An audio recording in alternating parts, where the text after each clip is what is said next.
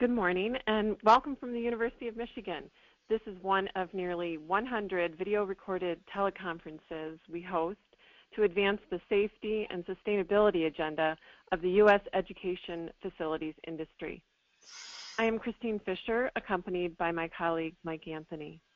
Today we will be revisiting our February coverage of the National Technology Transfer and Advancement Act with one of our nation's leading experts in technical standards law and the legal milieu that surrounds them. We have Andy Updegrove of Gesmer Updegrove. But first, I would like to welcome any others that are on the call. Well, at the moment, doesn't look like we've got any, Christine. Go ahead. That's right. Thank you. Thank you, Andy, for your time and expertise. I'd like to turn it over to Mike to introduce Andy. Thanks very much, Christine. Yes, it's my privilege to introduce Andy. Andy and I met about 3 years ago at one of ANSY's annual conferences, and apart from being one of the best in class and a friend to innovators anywhere, Andy also conveys his erudition into political technical thrillers, one of his talents that we'll circle back to. But for the moment, let's have a quick look at the Gesmer Updegrove website. Here's one of the websites. You can see that they're very active and well known in the high-tech industry.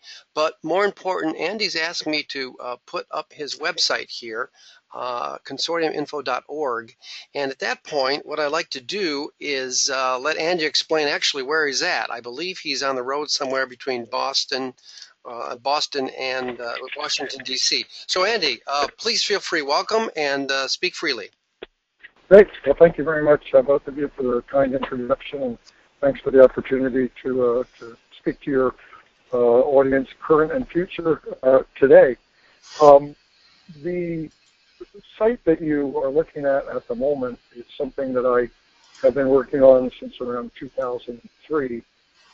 There is the equivalent of about 15 books worth of content there, arranged in several different ways, and it's a useful resource, and perhaps it would be worth taking a moment to go through it. What you're looking at is the home page, which brings together a number of different features from the site. One is a news feed.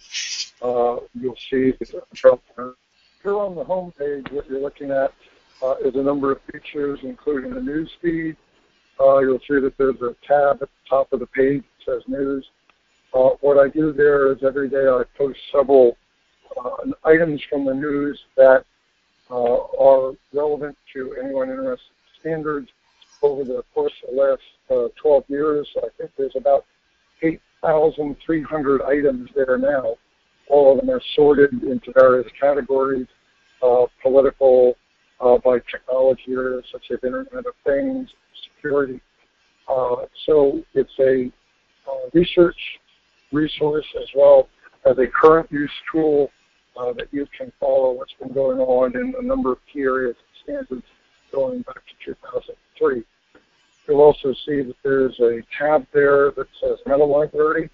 Meta Library is a compendium of over 1,800 articles, which I've culled from various sources around the Internet.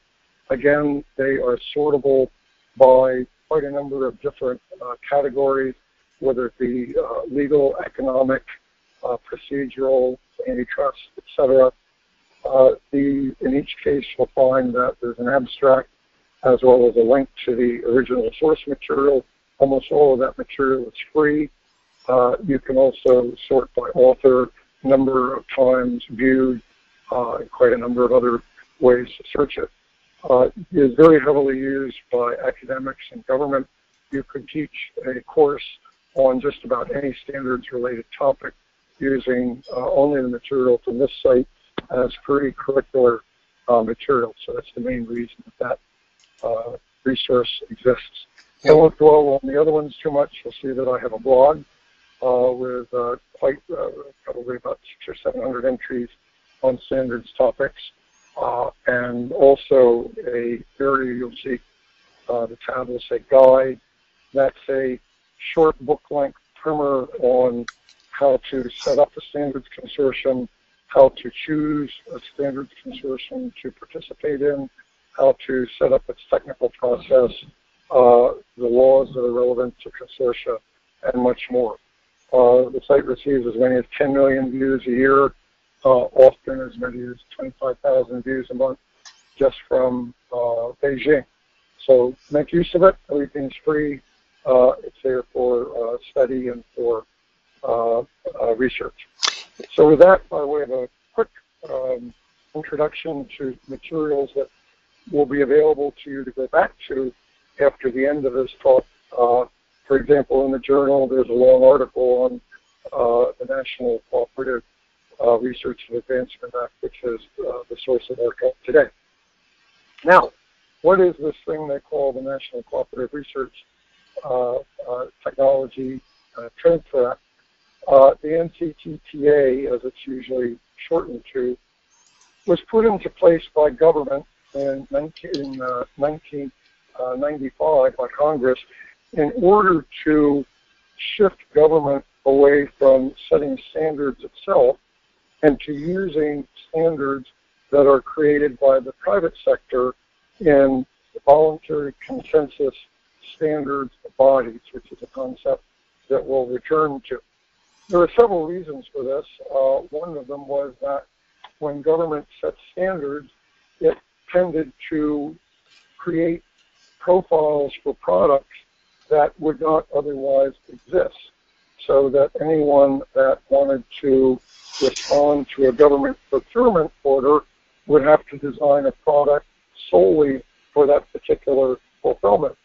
Whereas if you use private sector standards, it means that there will already be a wide range of products available that already comply with those standards. So that explains the $800 hammer coming out of the Department of Defense? Exactly. That was one of the examples. Another was the $200 toilet seat. Yeah, we have an example of the $1,000 football helmet. Well, let's go on. Go ahead. Yeah, go ahead. So all perfectly good examples of why creating what are usually referred to as government unique standards is not a good idea, assuming that there's a private sector tool available to be used instead. So the principal elements of the NCTTA are three. The first, and we'll come back to this one in detail because there's some nuances to it. The first is that whenever a private sector standard is available, government has to use it unless it can justify a reason why that private sector standard is not adequate to the task. So that's the first one. The second is that they actually do have to justify it. They have to respond to Congress via NIST, the National Institute of Standards and Technology, and literally report every year on how many and which government unique standards they are still using and justify their continued use of those standards. And this has now been going on now for over 20 years. The result, let me finish the roster. The third is that government personnel are instructed to take part in the voluntary consensus standard process. So they're instructed to not only be consumers of the standards that come out of this process, but also to be contributors into the process. Now, at a high level, that is fairly straightforward. Like most things that emanate from government, gets to be a bit more complicated. One of the elements that is somewhat more complicated and continues to be a bit puzzling 22 years later is the reference in the Act to what are referred to as voluntary consensus standards. Voluntary consensus standards are defined as standards that come from voluntary consensus standard bodies, archaeologically, and then a voluntary consensus standard body is an organization that is organized around four main principles with sub-principles, and those include being independent and not controlled by anyone. They include operating on a consensus basis, concept we'll come back to.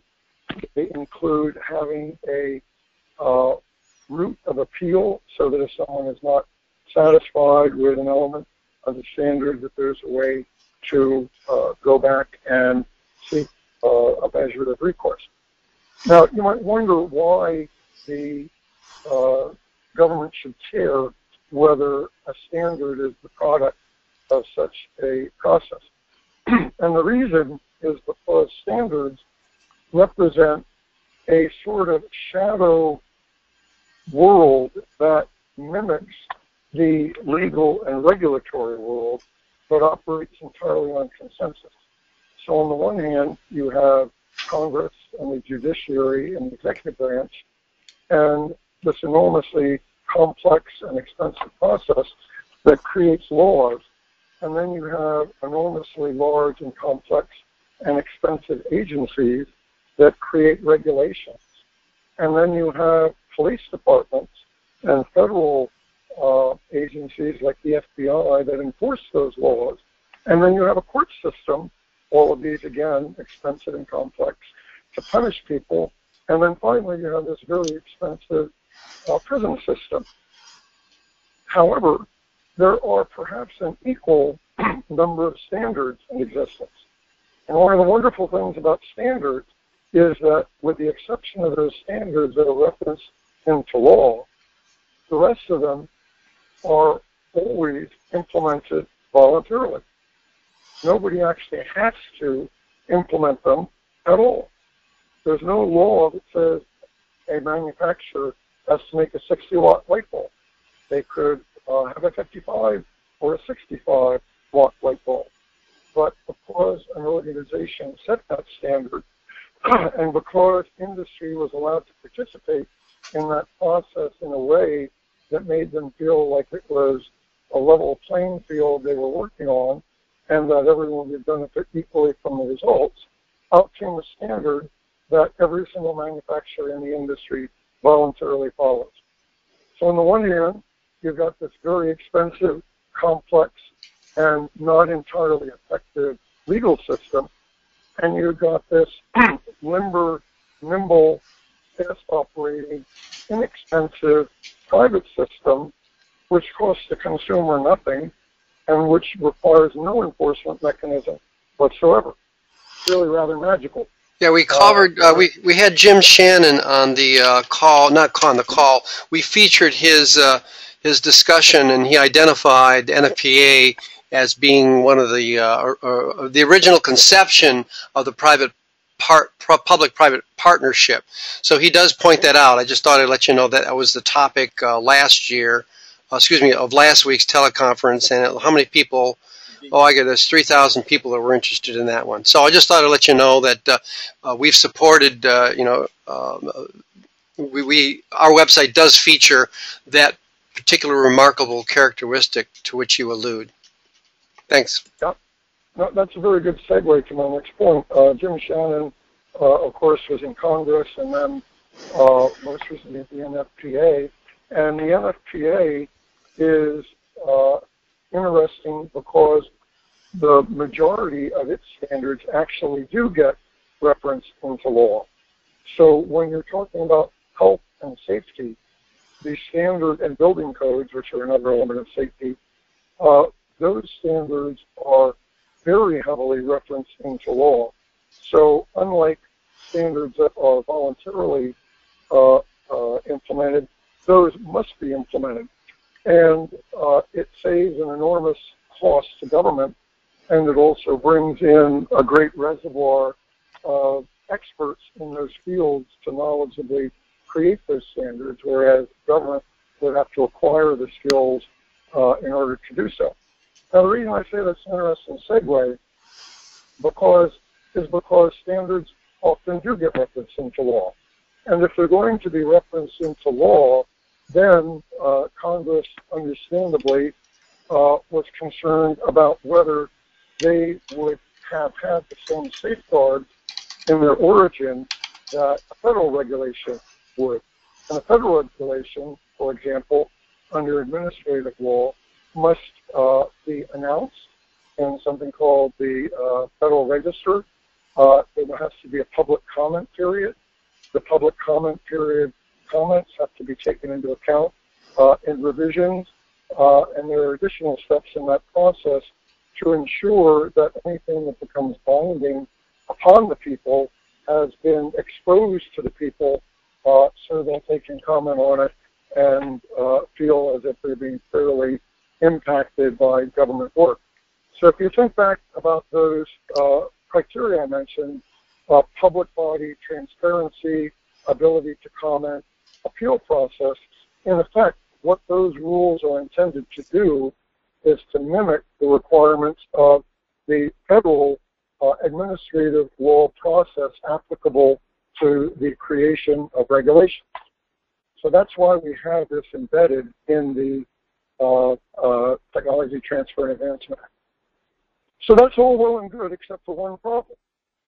Many of the standards that are created these days in information and communications technology sector are not created by traditional standard-setting organizations, such as the NFPA and the 212 or so other organizations, traditional standards organizations, that have been accredited by the American National Standards Institute, ANSI, which uses OMB Circular A119 and the NTTAA principles as a touchstone for their accreditation rules. Or more properly, the NTTAA used the ANSI accreditation principles as a major source reference for creating those rules.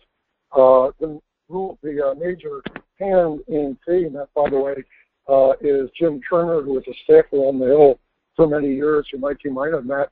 And if you haven't, he'd certainly be an excellent person to interview sometime. He had a great deal of interesting things to say about the intersection of law and standards and the legislature and standards organizations.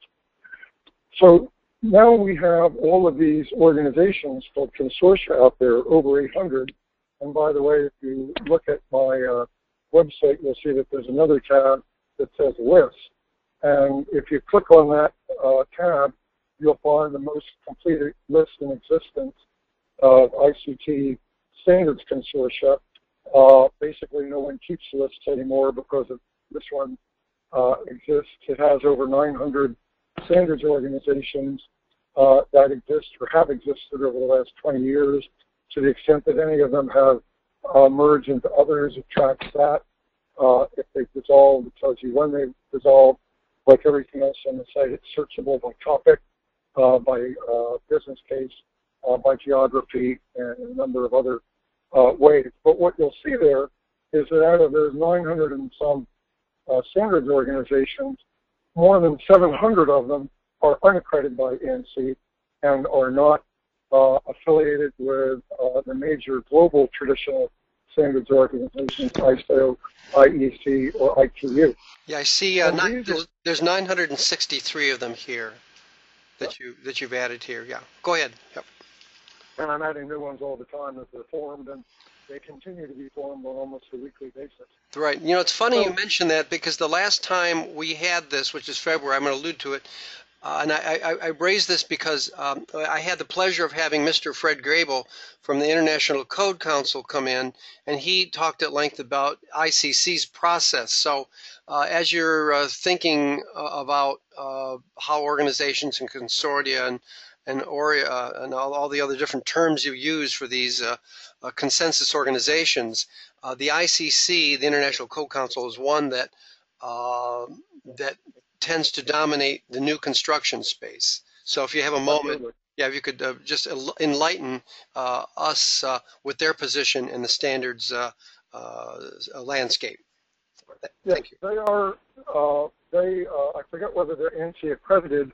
There's a little bit of sensitivity about that because if you're a global organization, you don't want to appear ANSI-centric, so I don't recall whether they are ANSI accredited or not, but they would adhere to the same principles as the ANSI TTA or ANSI accreditation would refer to, and that is because their standards are so widely taken up around the world for different types of building and other codes compliant. Yeah, the difficulty we have with them, and I was frank. I was frank with Fred. I was honest with Fred, and I said the final votes are being cast by building inspectors only. And we find that Russ Cheney over at IAPMA, we also featured his talk a little bit about how IAPMA's business model permits end-to-end participation, unfiltered, of the what we call the end user, meaning that ICC is one that seems to want to let the final vote be cast by the enforcement interest, the conformity assessment interest, and for our industry, it's a problem. But they do claim, and I don't have any reason to doubt them, that the ICC process is one that the Department of Energy has approved as ANSI-like. So when you get into those kind of terms, that's when I ask somebody like you, what is an ANSI-like consensus process with respect to all these other organizations, these standard-setting organizations I see on your list? Right. Good question. Let me sketch in the consortia a little bit first, because then I can use it to compare and contrast the two approaches. Back in around 1980, the traditional standards development approach was really quite slow. It could take as long as 8 years to set a standard. Everything operated by mail, everything was done in face-to-face meetings, and everything worked very slowly because there was not, in fact, a great deal of need for rapid action. If you're talking about 60-watt light bulbs or farm equipment, it really doesn't change with the same pace that technology does. So the high-tech sectors said, wait a minute, this is too slow. We need to act faster. And what they started to do was to form their own forums or consortia or alliances. As you mentioned, there's a number of different names, where they could get together and very quickly usually create a single standard that they thought would do the job. And then they would frequently go to an existing accredited organization and say, here's a excellent starting point to jumpstart the process, and then it would continue through the normal process. Pretty soon, though, the companies realized, why do we really need to take that extra step? And by the way, we're international companies. We don't really want to take it in the U.S. to ANSI because it will seem too U.S.-centric for international consumption.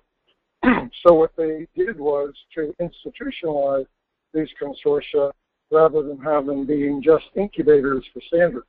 And very soon there were scores, and then very soon after that, there were hundreds. And today, the great majority of information technology standards are created in consortia rather than traditional accredited organizations, and perhaps a majority of the communications standards are created in the same venue.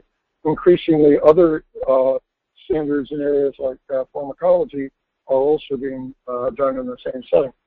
Now, the process that these organizations set up is actually very similar than a traditional organization. And in fact, some organizations, like the World Wide Web Consortium, might even be considered to be more open and more transparent and more consensus-driven than a traditional accredited organization.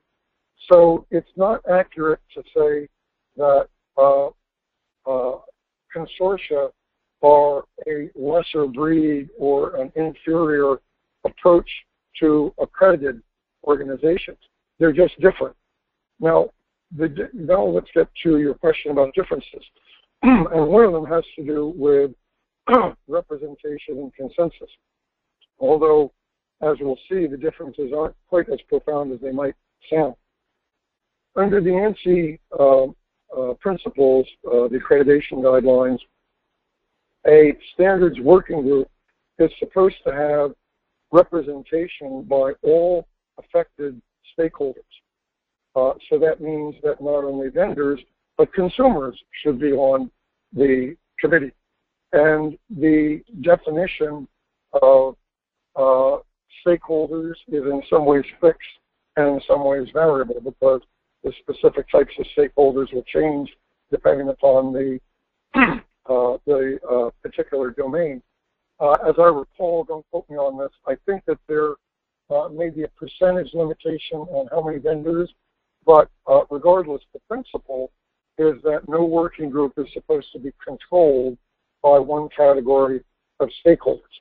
However, having said that, some immediate problems pop up. What if no one from a particular category of stakeholders is interested in participating?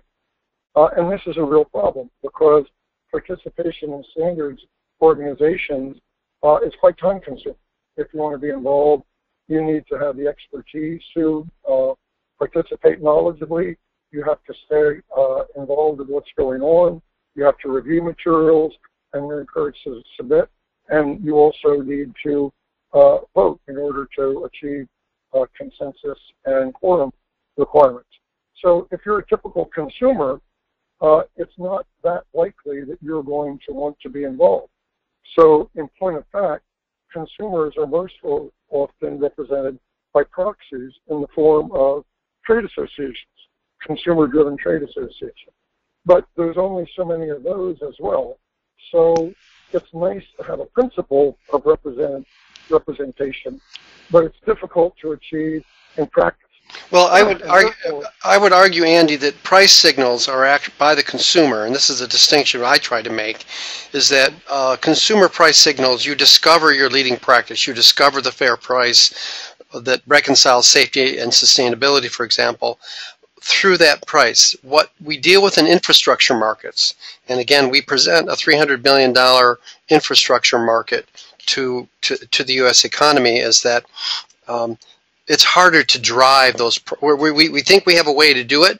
We're actually in the early stages of getting it done. So I would just say that with respect to your statement about consumers are not as interested, we see a scaling of that in our industry, the education facilities industry, that doesn't seem to be engaged, or they don't have. There's many reasons. That's a different teleconference, frankly, why it's not happening.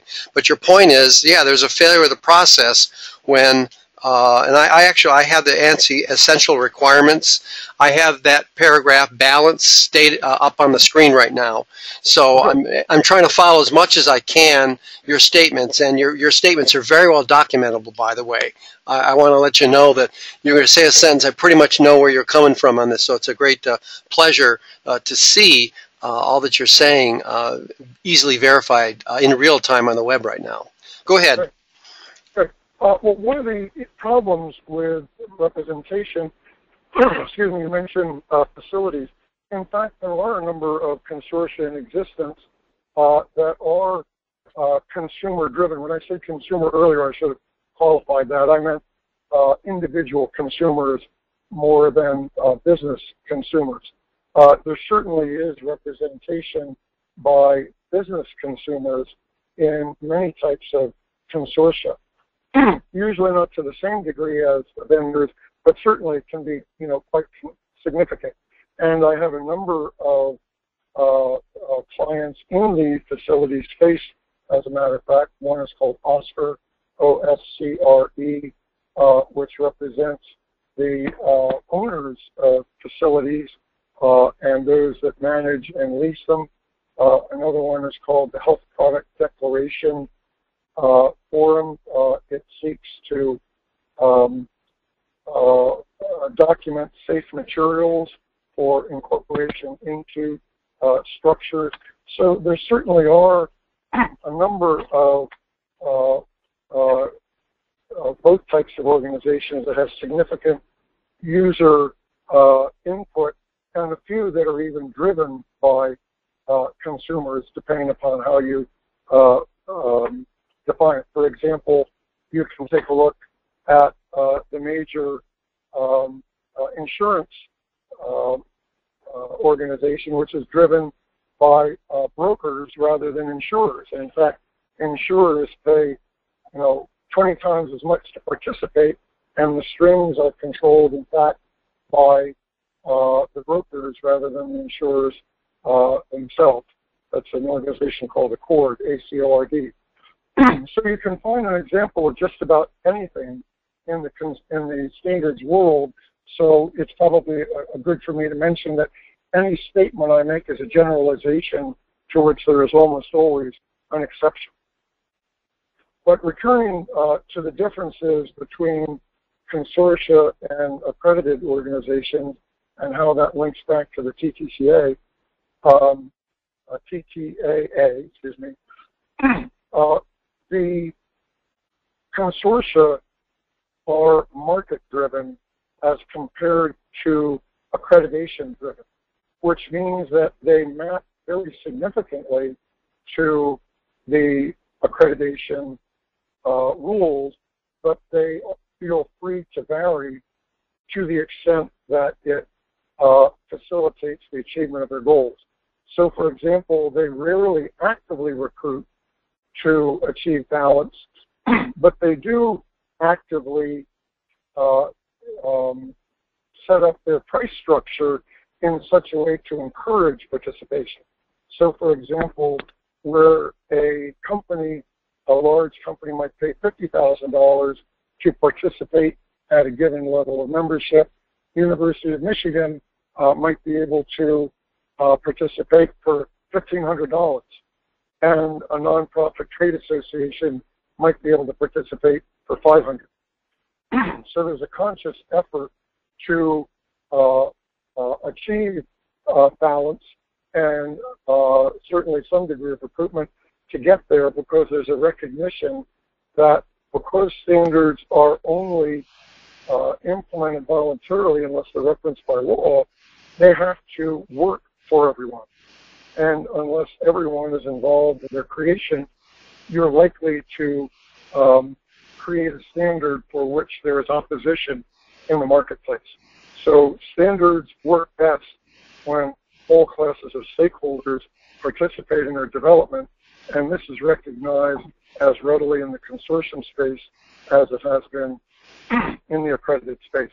There's simply more flexibility in how it's implemented. For example, I mentioned before that we come back to consensus.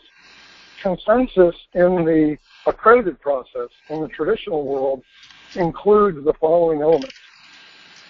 Everyone at some point will vote. They may vote yes, no, or abstain. If they vote no, they're usually required to list the reason why they're voting no, and more importantly, the changes that, if made, would turn their vote into a yes.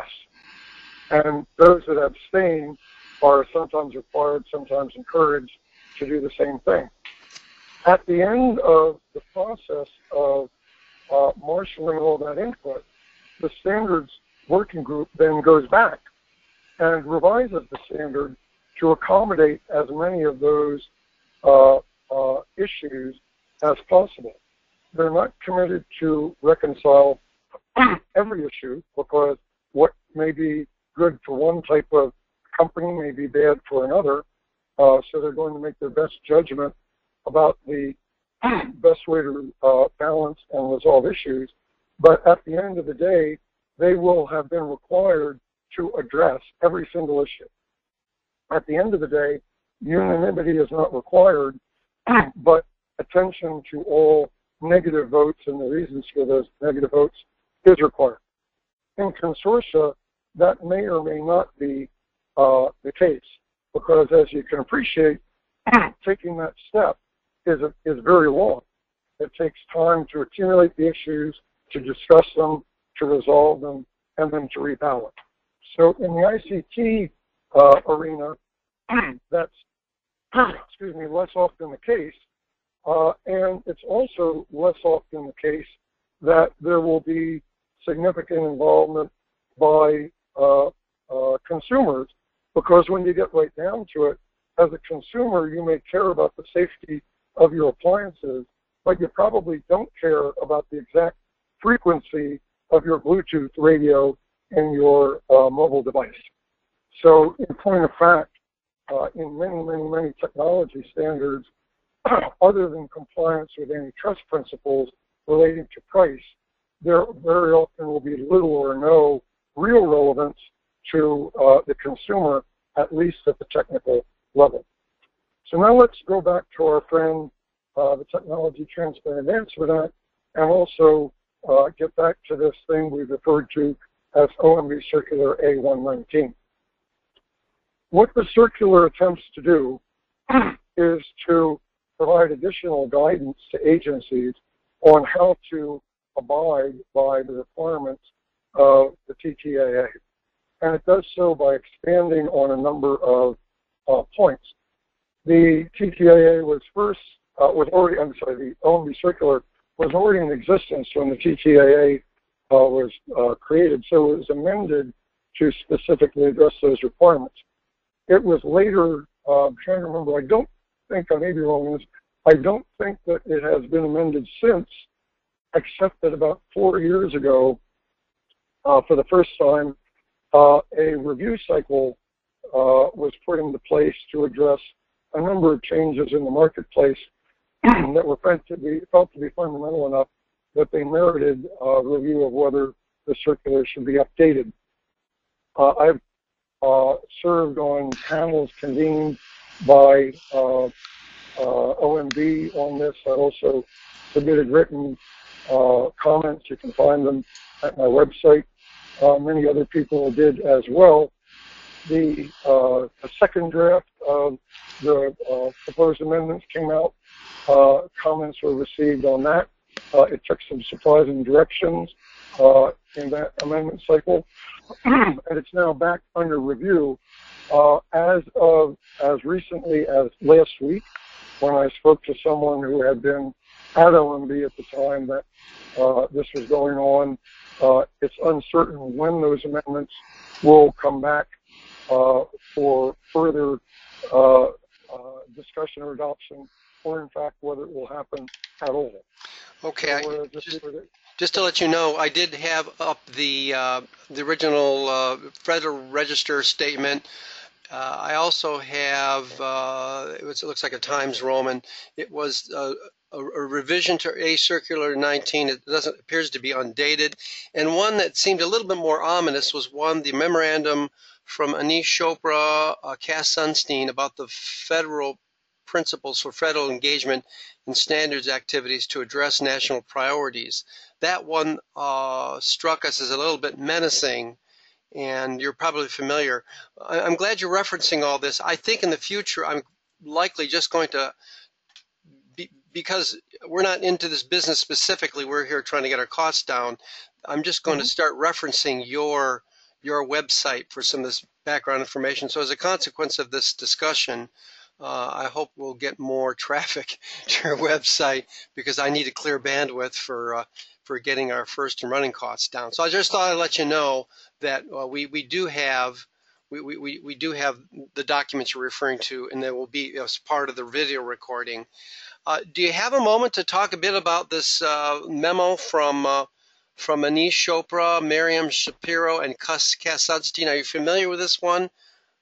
I think so, but read me the sentence again that you mentioned. Well, I think the sentence is, it's basically the principles for federal engagement in standards activities to address national priorities, and it seems to be in the same region as the concepts of original Circular A19. But what it does seem to say is that if you're, and we read this as one in which, well, if you don't move in the direction and speed we want, then after we've convened as best we can, then we will advance our energy. It's mostly energy agenda, and it goes on and it just says. So it makes all the right noises from a political standpoint, but we do see,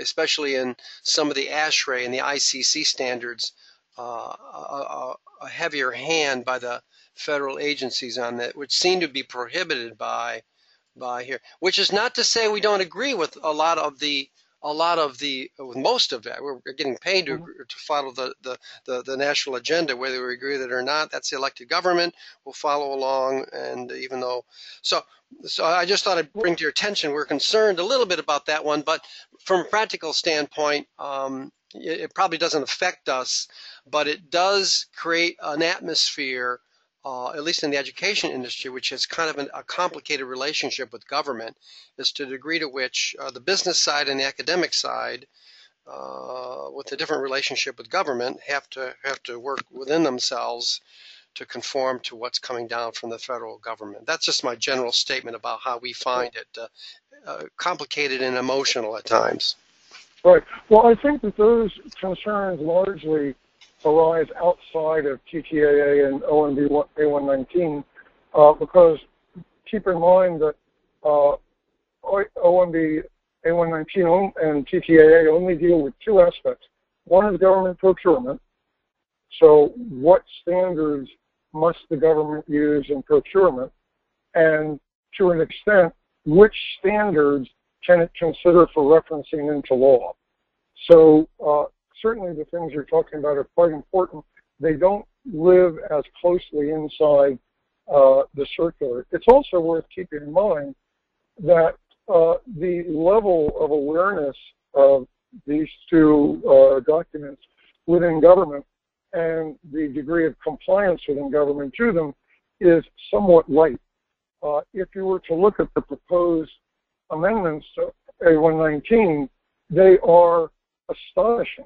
If the agencies actually were to do what the amendments say, they would have to take into account in deciding whether to use a given standard its impact on job creation, the fairness of its intellectual property rights policy, whether it had, whether the organization that created the standard was acting in compliance with antitrust laws. And if you think about it, a purchase by the Air Force, for example, might include tens of thousands of standards. How in heaven's name could it possibly know what the compliance of each one of those standards did? And in fact, how could it ask the vendor to take out any components that related to that single standard? It's a commercial impossibility.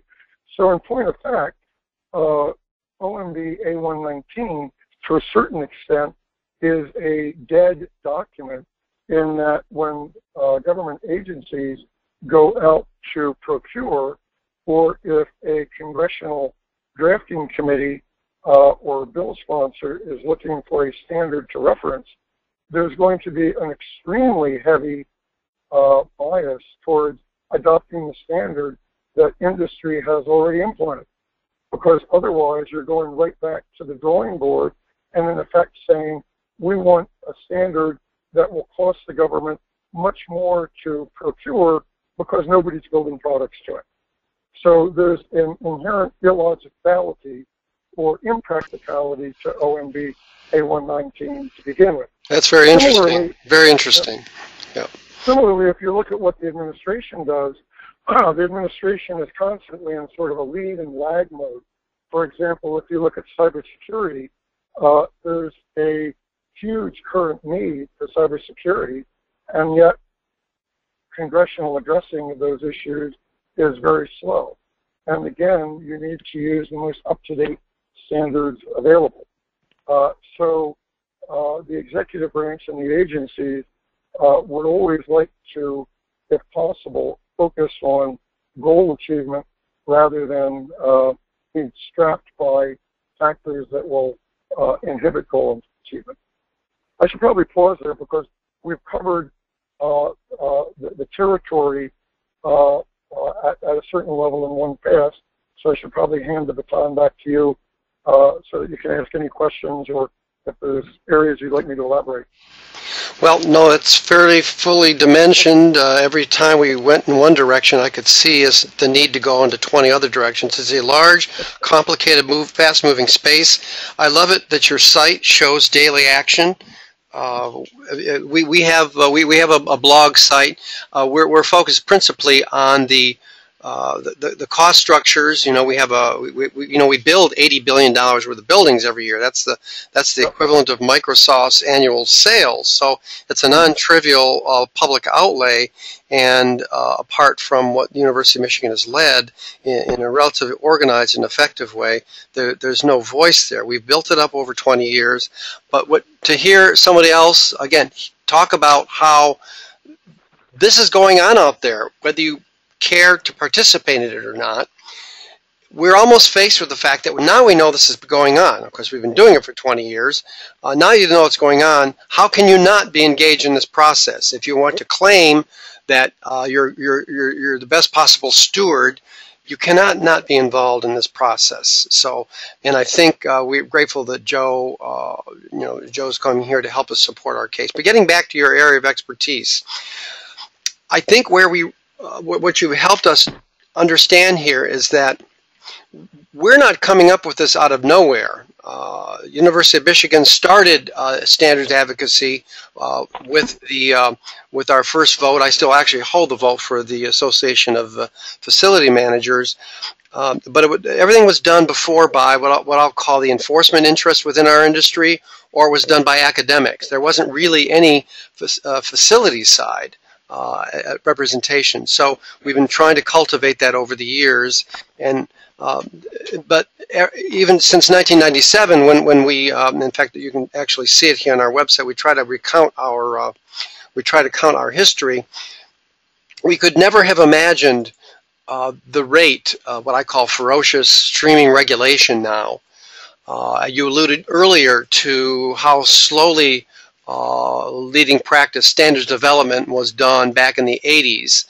It's roughly when I started my career, compared to what's going on now. It whistles by us on a near hourly basis, and your site conveys very much the speed and the size of this, and not many people understand or can conceive of it. I think we're making progress with the time you spent with us. Certainly, I think the cost of education is very high on the national agenda. We believe that this is one of the centerpieces of a cost control strategy. There's another more sensitive issue we probably won't have a chance to talk about, is that even though we have about a $1.5 trillion industry, only 20% of it's in facilities. The rest of it is in professors' salaries, teaching, that's really our primary business. And of course, in our industry, we have athletics, we have research enterprises, but the degree to which the other 80% of our industry could manage its cost and discover its leading practice through consortia, as you say here, or other arrangements where thought leaders determine a compromise on what the best way forward is.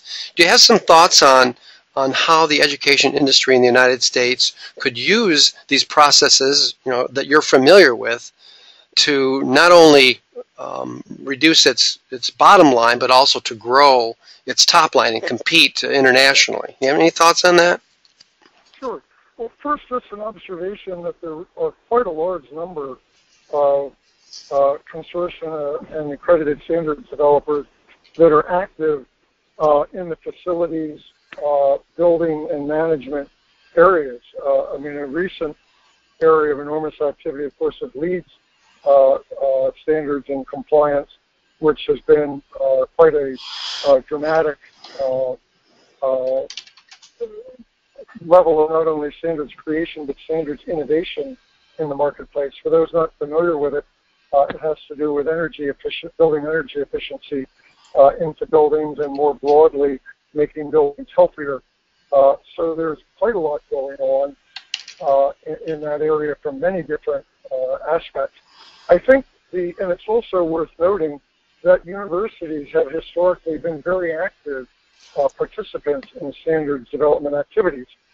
However, it does tend to be somewhat spotty. It tends to be heaviest on the research side, where you would have technical participation in computer sciences or pharmacology or other scientific areas, but it's not unknown outside of that. And I think the simplest way for universities as owners and managers and lessors and lessees of space is to circle those existing organizations that are making the standards and join them. As I say, you'll be pleasantly surprised to learn that you can generally join them for a fraction of the cost that a for-profit entity would, and you would have the same seat at the table as anyone else would. So you have the opportunity to join these organizations, to join the working groups that are forming the standards that are of concern, to suggest the formation of working groups that you think are necessary. So that is something that's available immediately and which can have literally immediate results. Right. Yeah, we did. We actually, those of us who know that APA, we were actually the driver to get APA to become a standards developer. So there's a long, complicated story about how that happened, but we've been advocating for that. Not just in, really we put our shoulder into in about 2005, 2007. But now they are ANSI accredited. There's also another organization called the Simon Institute. The Simon Institute that deals with, believe it or not, there's a lot of money in our industry spent on simply on custodial. It's a very large part of our industry. So, and then we formed another committee within IEEE, within an existing IEEE, where we also formed a we called the Education and Healthcare Facility Electrotechnology Committee, and we have a couple other trade associations that we're trying to either become ANSI accredited or engage in this consensus process. Now that I know a little bit more, Andy, some of them may be more suitable to a consortia arrangement, and we'll have to talk off to the side on that. But our strategy for the education industry as a whole is to get them engaged in these processes, and we think we've got 4 trade associations now working on our behalf, and as you say, the results can be nearly immediate.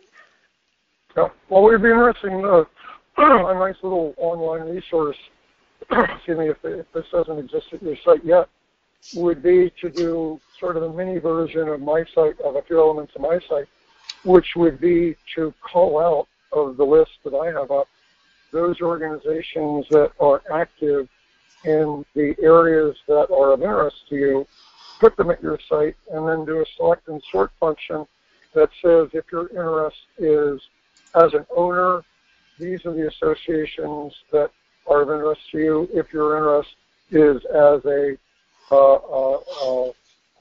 scientific, you could come up, and then you could have it as a way to promote to the thousands of colleges and universities around.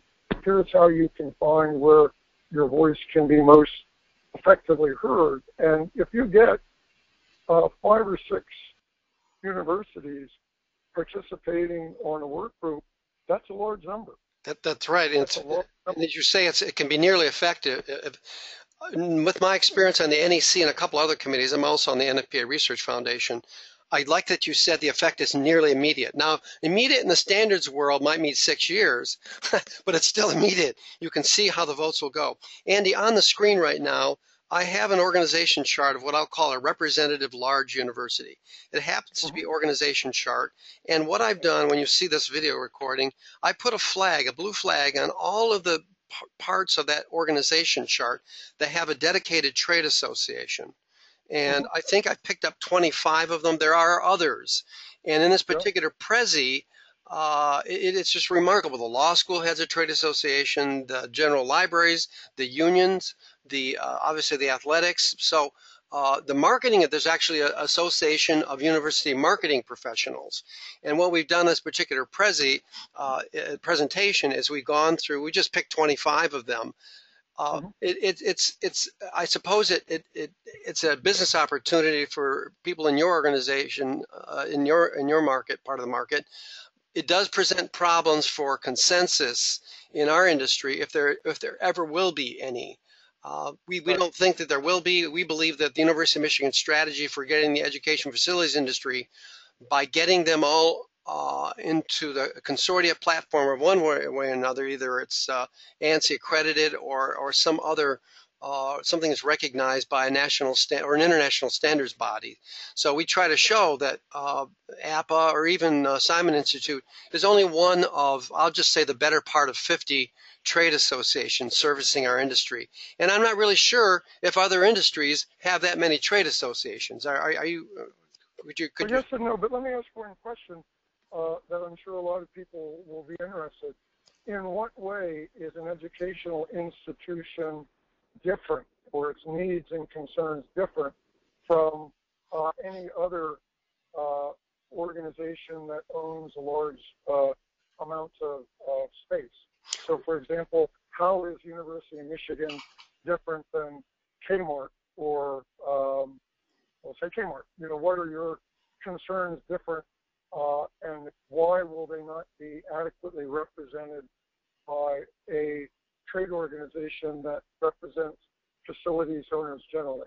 Well, first of all, there's so many of them, okay? As you pointed out, there's many organizations. What's the one I have up here that are in that space? Open Standards Consortium for Real Estate. We have a relationship with BOMA, for example, where we're advocating on particular standards on accessibility and egress and very fine points, what I call the important points, the getting down to the weeds. But I don't think we have a long answer. The short answer for that is, number one, there's a cost associated with stepping foot on a campus, okay? The other has to do with the risk aggregation, the brand identity of a state. Typically, it's the largest asset owned by any state. People are very emotional about their football team and their football facilities. So it becomes a setting for a whole life in a way that just going downtown isn't. So, I mean, that's the short answer. Mm-hmm. Well, I think the thing that, you know, to someone, excuse me, who may not have thought about the differences before, there's sort of two logical, most parsimonious, if you will, approaches. The first is look at how you're different. Well, both of them begin with looking at how you're different. So in what ways can you be a free rider and just rely upon the organizations that are already out there to take care of your interests? I mean, for example, you're probably not worried about a university building a roof in a way that's any different from any other building owner is worried about their roof. So you can let that one go by unless you want to, you know, grow turf on top. Let's leave that aside. But then you'll have some subset of issues that will be of special concern. So you mentioned access, which of course is legally required, but you might want to set a higher standard. So you might have a higher degree of social consciousness than a commercial entity, which might lead to a sprinkling of concerns across multiple areas. So my first step would be to say, in what way are your concerns different? And focus just on those, because you can focus then all of your resources on addressing just those differences. And then I would sort them into two buckets. The first bucket is, where are these concerns already being addressed? For example, you've talked about becoming members of working groups or persuading existing organizations to start working groups. That's excellent. That means you've identified a specific concern, a specific venue, and a specific working group charter. That's dynamite. So then you've isolated and come up with a strategy for that. But what if you end up with a list of things that don't seem to have a home anywhere? In that case, you might consider starting a consortium yourself. If those orphan concerns add up to some sort of a coherent whole, you could then consider starting a consortium. And the good news is that if you had, say, 10 state universities joining that consortium, you would have enough purchasing power that you would have lots of vendors that would then want to be part of it because they would want to be able to have a say in shaping the standards that you've announced you're going to use in your own procurement. So that sort of targeted approach and multifaceted approach, should be, the most economical way of pursuing your goals. And it sounds like you're already doing most or all of that already. We've got it started. Certainly, getting APA and a couple other trade associations rolling, creating them, or creating subsets within existing ANSI standards developers seems to be has been an effective path so far. At least we're getting ideas on there. Now, remember, it's a very complicated problem as to why we can't get our people to the table. That's a different teleconference, but you've raised a couple other issues, and I suppose we can talk a little bit offline about that. So we are coming on to about an hour here. Is there anything else? You've been very exhaustive. Maybe you and I know, maybe even Christine know, that you've probably only scratched the surface on this. Not indeed, but I think that we've given a pretty good overview and probably also suggested a number of topics that people might be curious about hearing more about in the future show. Yep. So I guess what I'd like to do is, to talk a little bit about your avocation, if you don't mind. Here, I think this is the formal part, at least the topical coverage. And I guess I want to say we can't thank you enough. The National Technology Transfer Act is the foundation of many industries' ability to control its financial destiny. And let's hope it's obvious that we're doing our level best here at the University of Michigan to use all the tools available to manage our industry's regulatory burden. That includes collaborating with as many other organizations or universities. It's a big, fast-moving story, and it needs the point of view of someone like you, Andy, with the legal expertise. So with that behind us, I hope you won't mind me mentioning something about your avocation in writing cybersecurity thrillers. I guess what I'm going to do, I've got your page up on Amazon here. They're all available, of course, where fine books are sold. I'll only comment that it makes sense to me that Andy, being the truth seeker that he is also someone who would use the tool of fiction to distill to distill and to allow people to engage emotionally with some of the technical problems we deal with cybersecurity. Is there anything you'd like us? I've got your page up here. We have the Alexandria Project and we have the Lafayette campaign. Is there something? Can we get a quick thumbnail on each of these, Andy? Sure. Well, picking up on what you just said, one of the things that I've been sure to do in writing these is to make sure that everything I described from a technical point of view could actually happen. And indeed, about 2/3 of what I wrote in the first book later did happen. And indeed, in the first book, what it's describing is an international plot that is based upon cybersecurity hacking. In the second book, the Lafayette campaign, what the underlying plot relates to is hacking a presidential election.